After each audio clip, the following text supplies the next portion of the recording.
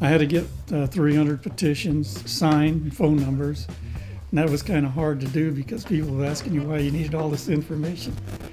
Because see, what they would do then, whoever the other end was promoting, they might make a phone call to this person and see if it was a real signature. I could have wrote 300 signatures down.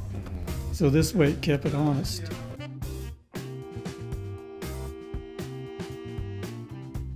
And then I got him to come down here for free.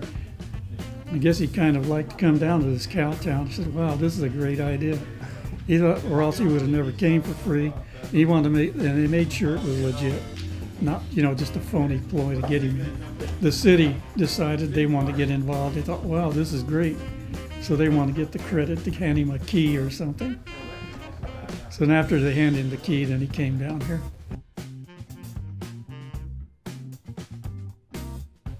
It just kind of was an interesting thing.